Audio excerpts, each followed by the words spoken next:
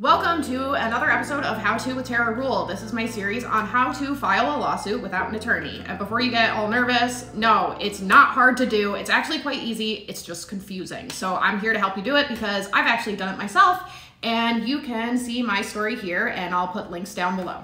In today's video, I'm gonna go over the basics, the very first step in what you do, how to do your initial filing, and I'm going to talk about some things that I've learned along the way, special tips and tricks to ensure that this goes as smoothly and easily as possible for you. I'm going to be posting weekly videos every step of the way. So this video is going to be about your original filing, the steps you need to take before filing, and how to actually file it. And then the next video is going to be about how to write the actual complaint. Now, before you say I'm not qualified to talk about this, you're probably right. But the fact of the matter is I have a TikTok following, and due to that, I have learned the proper protocol, the steps, and every step of the way how to do this correctly, thanks to my followers, thanks to people who are attorneys, lawmakers, people who work for the state, the federal government. So I did not by any means do this alone, but now I'm gonna teach you how to do it because it's not hard. If you are filing what's called pro se, which means you're representing yourself, you're not using an attorney, in federal court, also known as district court, which is where you're going to wanna file, I'm telling you that right now,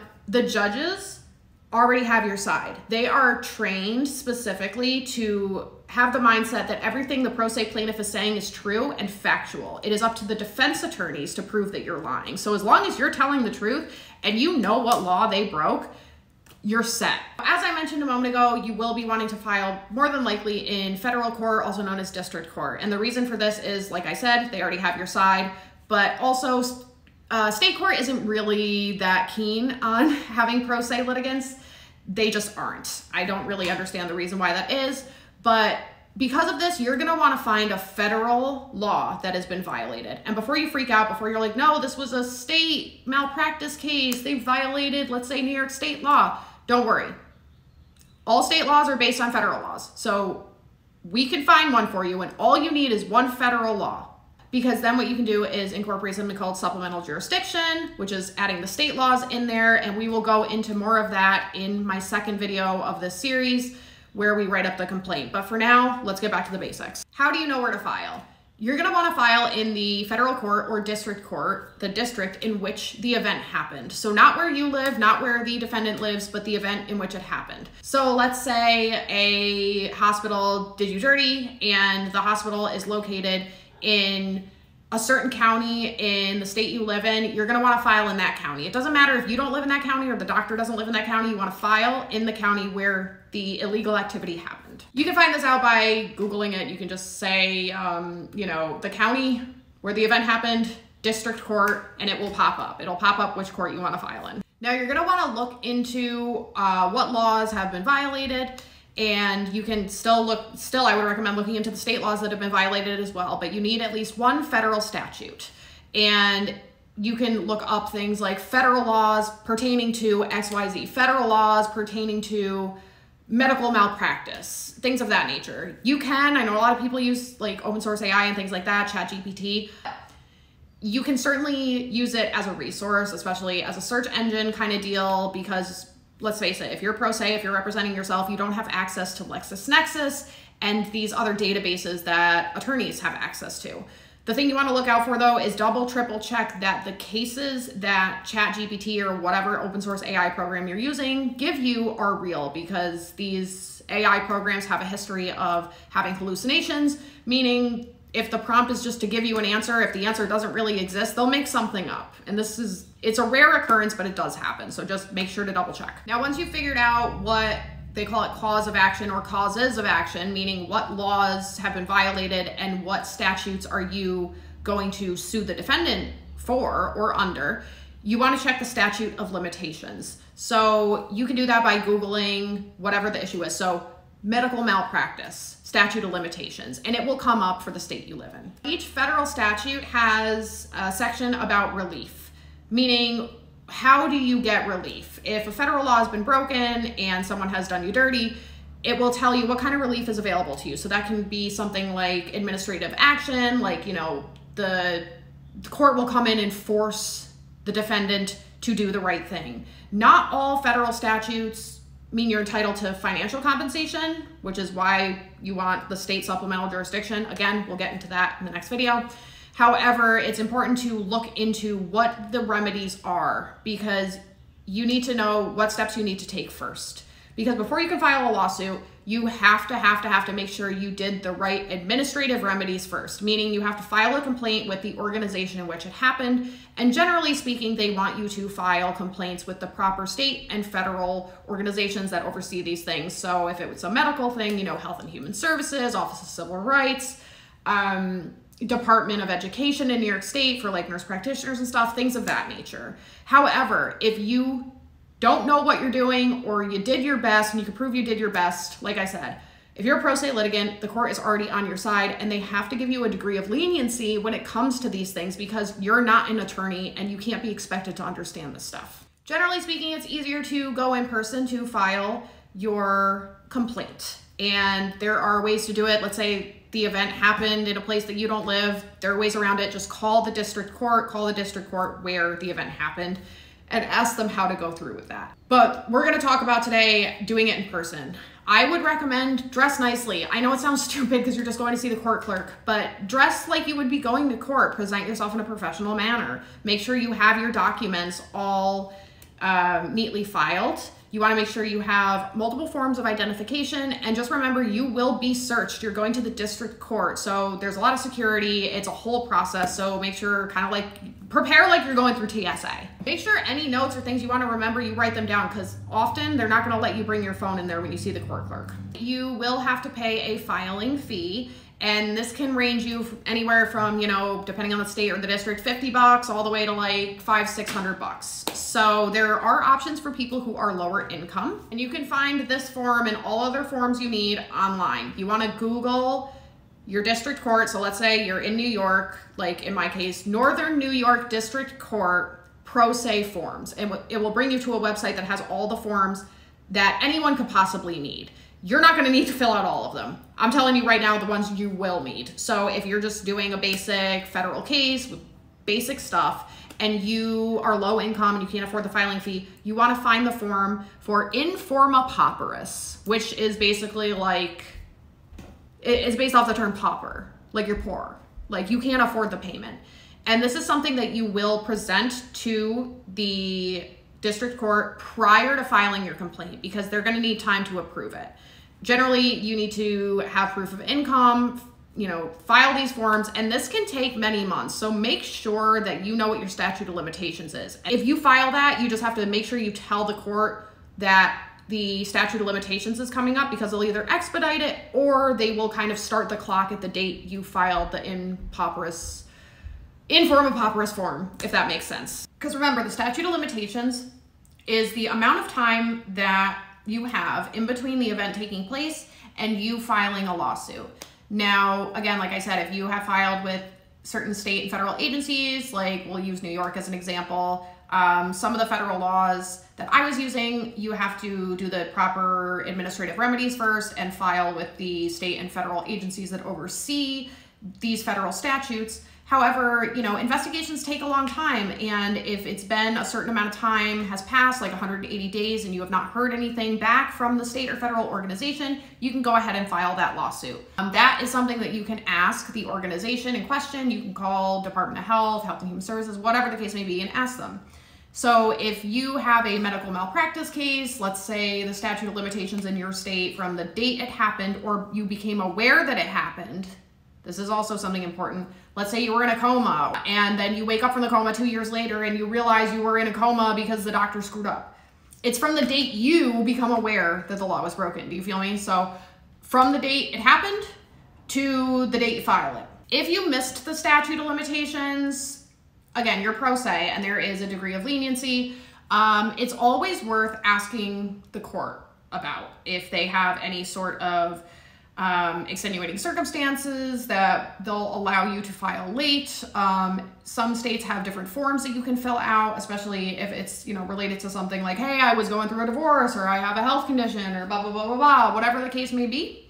Oftentimes, you know, they want to allow you, as someone who's not an attorney and can't afford an attorney or doesn't want an attorney, to have the right to a fair trial under the Constitution. and under whatever. Side note, these administrative remedies, like filing with Health and Human Services or whatever the case may be, they have their own statutes of limitations. So if you, generally speaking, if it's, let's say, medical related, right, you have like 90 days from the event to file a complaint. Now, let's say you didn't know that and you missed the 90 days. Again, communicate with your local district court's clerk and they will tell you what to do. More often than not, they'll say, you're pro se, there was no way for you to know that. We'll just file anyway and we'll make a note of it. Just wanted to throw that out there. If your district allows you to be an electronic filer, I would highly, highly, highly recommend doing that because it's gonna save you a lot of time, it's gonna save you a lot of money because you can just file everything electronically through their portal. Now, it's a government website, so the UI, user interface, is atrocious and it's slow, but you really want to try your best to get into that PACER system because it's gonna make your life so much easier. I know a lot of people have asked me this question, which is like, why do I talk about this on the internet? The reason attorneys tell their clients not to talk about things is because people have a tendency to exaggerate the truth, or, you know, maybe they're feeling emotional and they're not saying something that's 100% like accurate. There's a fine line when it comes to exaggerating things between libel, which is something that's written that is untrue about someone else that can harm them financially, emotionally, socially. You know, defamation, which is the same deal, except just it's any kind of statement, or slander. Again, like, you know, that's generally, you say something on the internet, verbally, you make a video about it. As long as what you're saying is accurate and 100% true, and you have evidence to back it up, you can do what you want. Sometimes, you know, even media involvement or something going viral can really help your case in some cases. But make sure what you're saying is 100% true. It's important to note that this can take a long time. Generally speaking, things are about 21 days. So somebody files something with the court, the other person has 21 days to respond, then you have 21 days to respond, blah, blah, blah, blah, blah. It can take months or years. You know, oftentimes things are settled outside of court, but don't expect that to happen right away. It's not going to, because remember, the defense attorneys are charging their clients. If they weren't charging their clients by the hour, you know, if you're dealing with an organization and the attorneys that work for that organization are just on retainer and they're on salary, they may just want you to go away and they may just offer a settlement right up front. But that is extraordinarily rare because more often than not, people are using defense attorneys that are charging by the hour. So don't expect to file something, even if it's outrageous and you have all the proof in the world. Expect months or a year to go by before you actually get to the point where settlements can even be discussed. Something I would highly recommend is finding a pro se program. So there are many law offices that do have pro se programs that are free to the public. I am personally using one. If you can't find one through Google or word of mouth, most district court offices, I think all of them, if you go and meet with the clerk, they will hook you up with their pro se program at no cost to you. If you don't have an attorney, nobody can tell you exactly what to do. It's kind of a pain in the butt, but they can't give you legal advice, but they can guide you. They can tell you what steps you need to take, in what order. You can ask them questions like, hey, when I file XYZ, do I also need to include XYZ? They just can't tell you things like, hey, if you really wanna get them, I would include this law. They can't tell you what laws to add or take out. They can't do that, but they can, you know, help guide you on the protocol at no cost to you. Something I'm gonna tell you right now is make sure your complaint is done, because when you go to file, you're gonna file the complaint, usually a cover sheet, your evidence if you have any, and any other forms that, you know, you need to file. Sometimes there's like mandatory disclosures, meaning they're gonna give the defense attorneys all the information that they need to properly respond. You have to look up your district court's local rules. They're very confusing. We'll go through those in other videos. And again, the next video after this is gonna be how to write up your complaint. But I'm telling you right now, you need to have your complaint written and ready to go. Even if you're filing the informa pauperis, have it ready to go, because you never know when they're gonna say, hey, we need that complaint because we're moving forward with the case. And generally speaking, you got 21 days, at least in New York, you got 21 days to get things done. You can save yourself a lot of time later on during the discovery process if you can, and this is gonna be if you know somebody or if you have the funds to do so, get the evidence prior to filing. If you have a family attorney or know somebody who's an attorney, you can pay them to say, hey, subpoena my entire medical record and the internal audit trail from the hospital. I can't just go to a hospital and say, give me the internal audit trail, but an attorney can.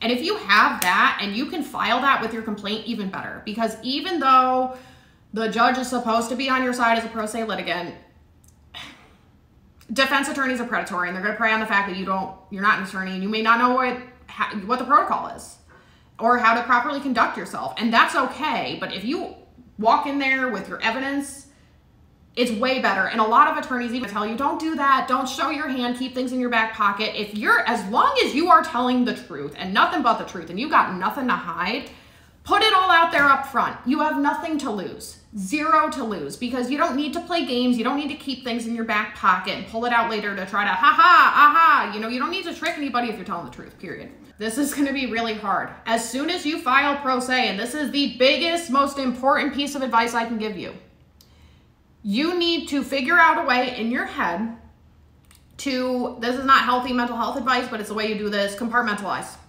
You are no longer the client. You are no longer you. You are no longer the person who has been wronged or hurt. You're not. You're an attorney. And you, the person who's been hurt, is your client.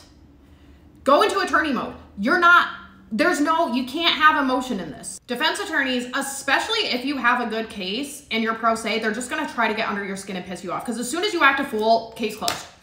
You're out. A judge doesn't want to deal with somebody who doesn't know what the heck they're doing, is filing things incorrectly, is rude, and is emotionally unstable. And I don't care how emotionally stable you are, if you've been wronged and a defense attorney is trying to say things that are going to upset you, they're trying to upset you. You can't get upset. I'll be honest with you, the first week when I filed stuff and defense attorneys started doing things to try to get under my skin, I punched a hole through my drywall and I almost called it quits. So what I did is I created a character in my head, an attorney.